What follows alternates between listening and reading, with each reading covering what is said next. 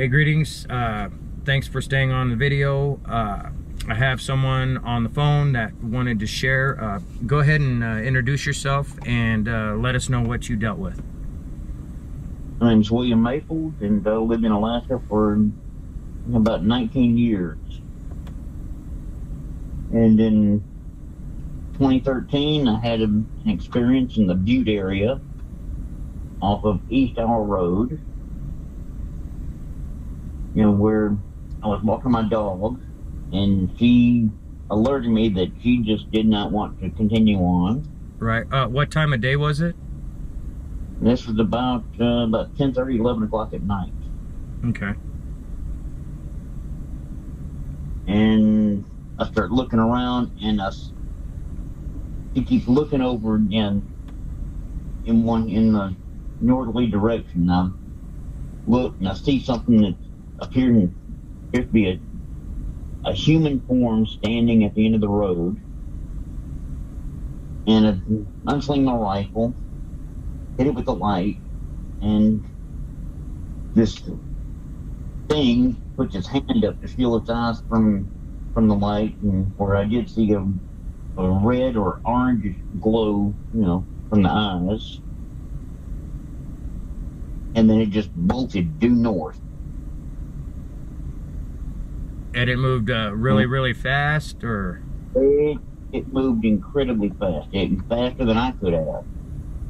Right, and our road, correct me if I'm wrong, it's roughly a mile south of the reindeer farm, going towards the Knik River? Yes, it's about then, maybe about 3/8 of a mile north of Knik River. Okay. Over there by the old Delroy's bar, huh? Yep. Actually, as soon as you make from the Delroy's bar, that's the next right-hand turn that you would make going towards the Knik River. Copy that. Okay. Now, I know your experience was brief, but when you got up to Alaska, when was the first time you heard about the hairy man prior to this experience, and what were your thoughts when you first heard that? This is from my mother-in-law, and she told me about the hairy man when she lived in Falls Pass. Okay, can you elaborate a little bit on that? She was afraid to come out of her house because the hairy man was peeking in her window. Right. What were your thoughts when you first heard that, being fresh to Alaska and just kind of like, you're hit with that information? What were your thoughts on it? My first thoughts were, that sounds like Bigfoot, or AKA Sasquatch in the Pacific Northwest. Right. Now, yeah, you had no reason to doubt her? What was her character like? Or was she just plain, blunt, straightforward like most Native women are? Just blunt. I didn't, and with Lena, I didn't have any reason to doubt her whatsoever. Right. So did it kind of come full circle with your experience in 2013? Just all of a sudden, there's this being there at the end of the road? Like, it must have been a shock. Honestly, excuse my language, but like, holy shit, she's right. Yeah. Now, once it took off running, you had made mention you backtracked, walking backwards with your rifle at the ready, correct? Yeah. I'm walking backward, got my head on a swivel. I'm making sure there's nothing behind me, and my dog is, she's trying to pull me back toward the house the whole time. Gotcha. And I'm on, backtrack me on maybe 100 feet, and then then turn around and double time it back to that. Gotcha. And you held on to this information for quite a while just because of the ridicule, right? Yeah. Because I knew if I told any of the people that I worked with about this, that they would just roast my ass every day. Right. Yeah, it's a shame. You know, with so many people that reach out to me, it's the same story. I appreciate you be willing to share in your name and you know, your own voice and sharing your own experience in your own words. A lot of people don't want to, and I understand that. I respect it, because it can be rough, especially if you're in a position, you know, where it could be used against you, even though you didn't ask for it. You know what I mean? Yeah, actually, it could have put my, you know, my security clearance into question. Right, right. Since on Fort Richardson at the. Gotcha. And you're former military, correct? Well, military contractor. Gotcha. Okay. Yeah, and those I know those contracts can be real touchy as far as that security clearance stuff, man. It can be rough. Yeah, because they touch on, are they mentally stable? Are they competent? Right. But sort of thing. But yeah, and those contracts too are so lucrative. It's real cutthroat with other employees. You know, they may have a buddy that they want in that position. They could use something like that against you just to get you out and make room for someone else, you know? Mm-hmm. Or if there's somebody on the contract that doesn't like you, they could use that to potentially get you kicked off the contract. Yeah. Yeah, it's pretty sad. You know what I hate about the whole situation like yours is you didn't ask for that experience, but yet you're going to be held accountable like, you know, they just let you out of API or something. You know what I mean? And I never understood that mindset, you know? And, and ever since then, when they do let you out, and you're like, well, he's crazy. He thinks he's Bigfoot everywhere. Right, and that's the kind of thing that could stick with you, especially doing the kind of work you were doing, you know, counting on those contracts, because, I mean, like I said, they're lucrative. Yeah. Well, hey, I want to thank you for, go ahead and stay on the line, but I want to thank you for sharing your experience. I know it was brief, and I understand how it is to hold on to an experience just for the fear of ridicule, and I appreciate you being willing to call and speak up about what you witnessed, even though it was brief. It's still, you know, and it happened in 2013. There's several other occurrences in that area. I mean, even before then and since then. I mean, there's been like 5 or 6 reports from the Jim Creek area just this year. You know what I mean? So you're not alone in that. No, just this year. Oh yeah, just this year. Not counting your experience from 2013.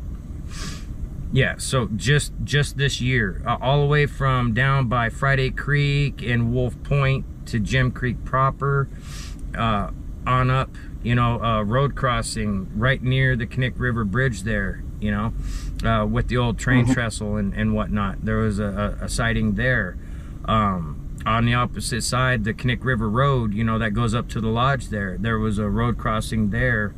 I forget the name of the road right offhand, but there was, geez, that was just 2 months ago. There was a road crossing on the opposite side of the river. So it's an area, and you know, where you had your experiences in that same corridor. I mean, you're literally right across the road from the Jim Creek area, you know, not too far from the racetrack and, you know, the Jim Creek trailhead and all that.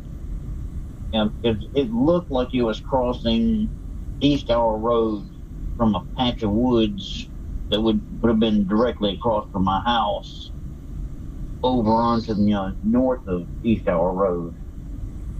Right. Right, and you know what, it's coincidentally, you know, that blue apartment building we were talking about yesterday, there was a report from there not too long back about screams coming from up on the Butte, you know, and maybe it was up on the Butte, maybe it wasn't, but it was loud enough where it sounded like it was just right on top of them, according to what they said. And that's just, I mean, that's just a straight shot north from where you had your experience, so it's a continuing thing. Easily within walking distance. Oh yeah, oh definitely. All right, well, stay on the line here, and I thank you again for sharing, and I want to thank everyone for joining me on this video, and we'll catch you on the next one.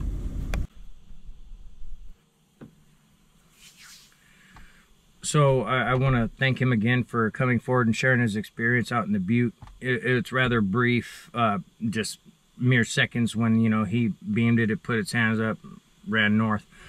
I appreciate him being willing to come forward and share.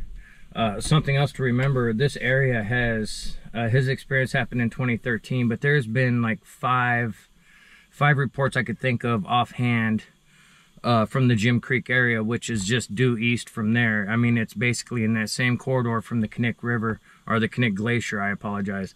You know, you had sightings at Friday Creek, Wolf Point, some of the little lagoons around that area between, you know, the Knik River and, you know, Lazy Mountain. Just that corridor there. A few road crossings, one across the road, or across the river, I should say, forgive me, down towards the lodge, the Glacier View Lodge. About a mile from the Glacier View Lodge coming back west, there was a road crossing less than 2 months ago.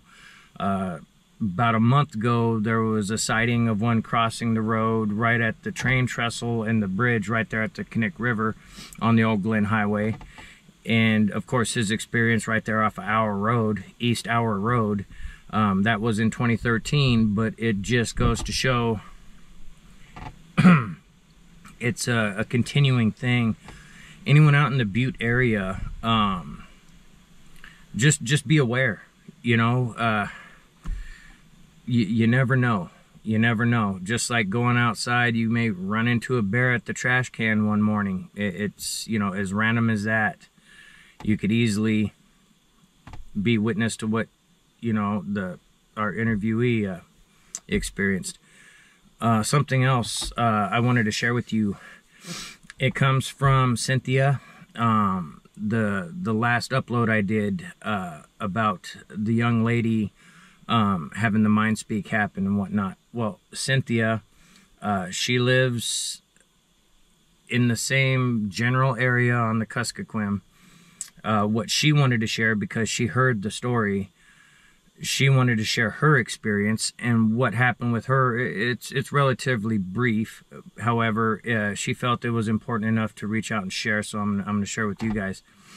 She was berry picking with her grandma about 10 years ago is when this happened. And when her and her grandma went out berry picking, just right, she didn't want the village shared, but they were literally just in view of the village. They were up on the tundra. They were picking berries. They could easily see their own homes from there. And she said something similar happened to her. She said that her grandma was about 10 feet away from her and facing the other direction. She was just kind of laid back on the tundra being lazy, because at the time she was about 12 years old. And she was just being a kid, kicking her boots around. And she said she was just kind of sitting there eating a blackberry every once in a while, just kind of mainly bored. She wanted to do other stuff, but her grandma was, you know, taking her berry picking. So she felt stuck as a kid. You know, she wanted to go ride her bike or do whatever. Well, she said as she was sitting there, she thought her grandma was getting her attention because she heard her grandma say her name. Now, she said where she was about 50 to 60 feet from the black spruce line and the willows, and she's facing the willows. Her grandma's behind her in the open tundra, facing away from her. So she sits up and says, huh? And her grandma kind of looks back and just shook her head and was continuing to pick her berries, so she ignored it. So she sits up a little more after that, and she's just kind of looking around, just being bored, eating some berries out of her bucket and just being a kid. And she said she heard her grandma a second time, and it was coming from the trees in front of her. And so she stood up and she turns around, and her grandma heard it as well. And her grandma's eyes were real big, and her grandma was, as she heard it and stood up and turned around to see her grandma was already coming to her, grabbed her hand, she left her bucket, and they took the trail. Luckily, the trail was right off to their right, going right back the way they came, and the sound came from the direction in front of her. She said as they cleared the tundra into a little bit of the tree line. It was broken trees. It wasn't real dense or anything in that part of the path where they had to go through.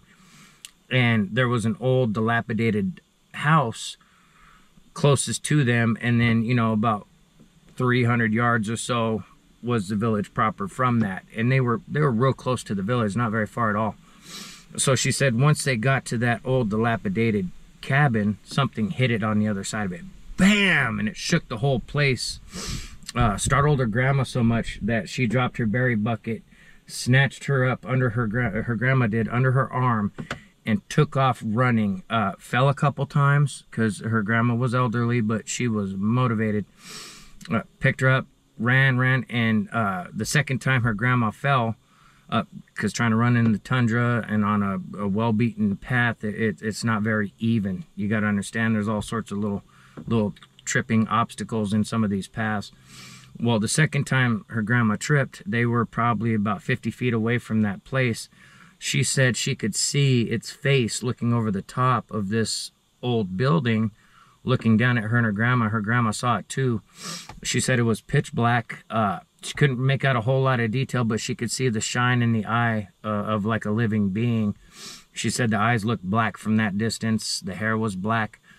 But as her grandma picked her up the second time, she heard something similar as the young lady from the last episode. That similar to "I want you for myself." So that's just I couldn't imagine being a young lady and having something like that invade my thoughts and tell me these things. It would just be creepy. I want to thank Cynthia for being brave enough to share. Again, she didn't want to share exact location or any of that stuff. There's a huge superstitious aspect to a lot of native life, and you know, there's bad omens that could come as far as they're concerned, as far as speaking about these things, you know. You know, as far as to maybe someone's pregnant, you talk about the hairy man or whatever, it may come and steal that baby once it's born, that type of thing. So they take it very serious in the bush. It's not taken lightly. It's not taken as a joke. And again, I want to thank you guys for joining me, and we'll catch you guys soon on the next one.